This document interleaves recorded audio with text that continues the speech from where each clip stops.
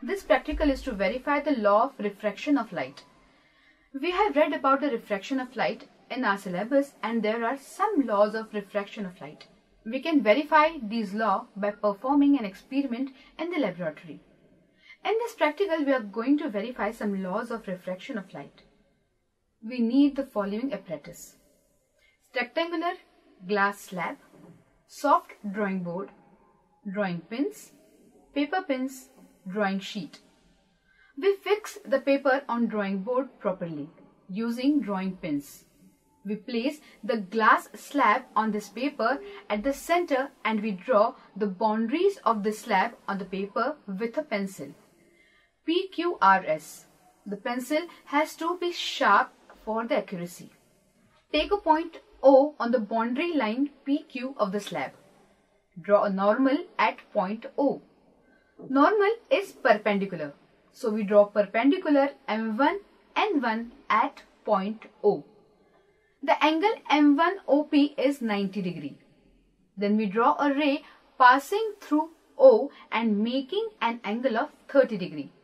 Let us call it as AOM1. This ray is called incident ray, and the angle is angle of incidence. So we are doing this experiment with the angle of incidence 30 degree. Remember that 30 degree is the angle between AO and M1O. Then we place the glass slab in such a way that it matches PQRS. We place two paper pins 1 and 2 on the ray AO.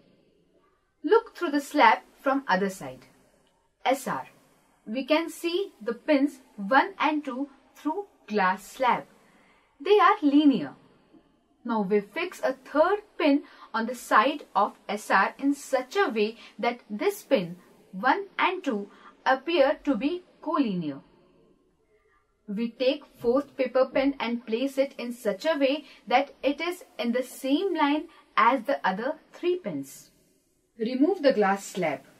Join these pins 3 and 4. Extend this line up to SR. We will get point of intersection between SR and this ray called emergent ray. Let us call this emergent ray BC, where B is the point of intersection between SR and the emergent ray. We draw a normal or perpendicular to SR at point B and name it M2N2. The angle between BC and M2N2 is called angle of emergence. We have to measure this angle also and write it down. Join point O and B. Ray OB is actual path of ray through glass slab. Now we have light ray passing through glass slab in such that its path is indicated by AOBC. We have extended ray AO in the glass slab with dotted lines as if there were no glass slab. Let us call it ray OD, AD and BC are parallel to each other. The angle N1OB is angle of refraction and is denoted R. We have three angles with us: angle of incidence, angle of refraction and angle of emergence.